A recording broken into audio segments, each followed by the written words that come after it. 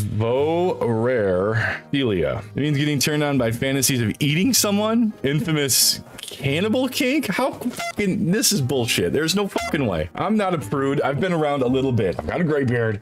Been around. You get off on people eating other people? Not thinking bath salts? And you're like, I want to watch you eat the neighbor. Oh, yeah, that's really good, my dear. Because everyone's got their thing, right? Everyone's got like a kink or something that gets them going a little more than others. You know, thick thighs make lives, brah. This is from Allure magazine. What year was this put up? Oh, it was last year. Or 2 years ago, sorry. 28 sex fetishes and kinks that are actually common. And we'll see. We'll see what you guys think. Plus tips on how to have a safe, kinky sex. You guys shooting at each other? Is that in here? We're playing Russian roulette in our underwear. I feel comfortable that we're together reading this. I wouldn't want to do this alone. All right, electrostimulation. Seems pretty self-explanatory, right? According to Richmond, electrostimulation is a pretty common kink. I have yet to run into it. It involves using electricity for sexual purposes. And yes, it can be done safely. What do you... I like to stand in a bucket of water and then I jam something in the light socket while I jerk off. Remember, regardless of your fetish kink, consent is paramount. Well, no shit.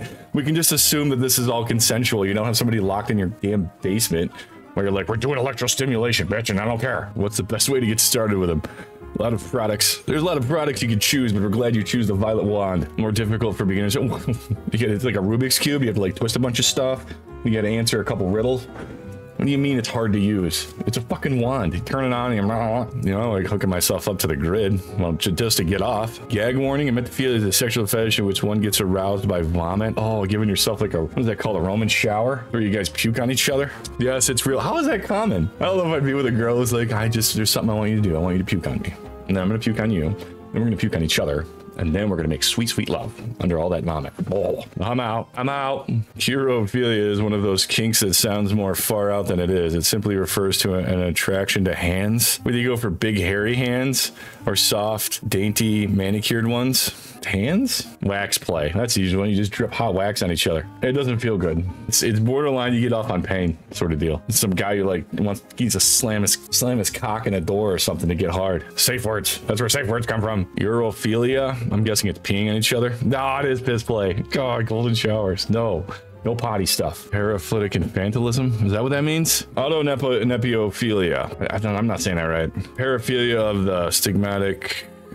Oh my god, you're just putting more definitions I need to look up in the definition. Crinkled diaper. Oh my god, it's the baby play shit. That is weird. How common is that? You guys ever run into somebody who likes that shit? I've noticed it's usually dudes. I've never seen it in reverse. I've only seen it in guys. Sorry, my back is all messed up. I'm still recovering from a workout injury. I should just tell everybody it's an old sex injury. Yeah, it was really wild.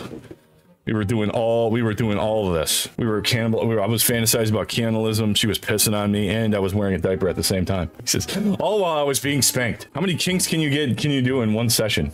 Let's do them all.